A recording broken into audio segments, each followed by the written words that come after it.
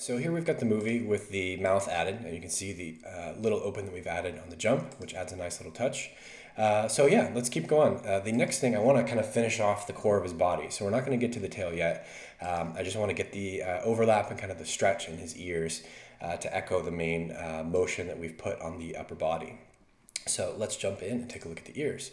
So let me grab everything here. We'll go to frame 1. So I've got no animation on his ears at all, but what I'm going to do is I'm going to grab both of them at once. I've kind of animated this mostly in profile, so I don't have to worry about some extra kind of rotation channels here, but I'm just going to skip through and literally just keep on the same keys that I've got. You can see them all down here. There's not a ton of them, but it really does describe the motion that I want. So if I can kind of just flip through those main keys that I have and position the ears in a way where it feels like they're overlapping and kind of stretching and squashing appropriately, they should work with the rest of the animation that I've got. So as they come down here, I might stretch them just a tiny bit. And then going into this next key, I definitely want them to overlap. His head is pushing forward. I want the ears to feel like they're going back against that. So I get that nice sense of overlap there. And then on this one, they probably haven't caught all the way up. So they're still going to be coming back, or coming from the back and kind of overlapping forward, I should say. By the time I'm on this frame, they're probably coming forward.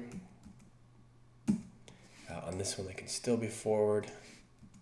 So you can see I'm only worried about like frames that I have keys on. I'm using the period and the comma key to skip just to my keys. So I'm not going to put any extra keys on them right now. I just want to see how keeping them on the keys that I've got can make them react to the existing animation. So here, they're probably going to rotate back. And at this point, as he's coming down, I can probably start to get a little bit of stretch in them as well. So they're going to stretch there.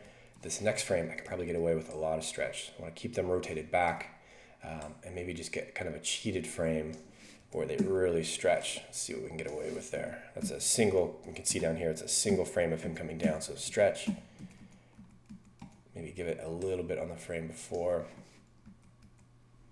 That might be a little bit too much. Let's start right there.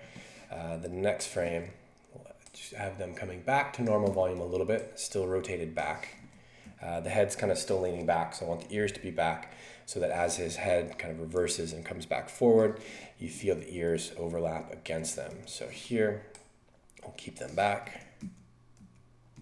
That frame, they kind of throw forward, which works. They're going to stay going forward as the head starts to pull back. This one, I can probably give them just a little bit of translate. As his head comes down, you want to feel them kind of stretch a tiny bit. Maybe these ones I push down into his head. Might be a tiny bit too much. And then they can start to react coming back as he settles. These ones go back.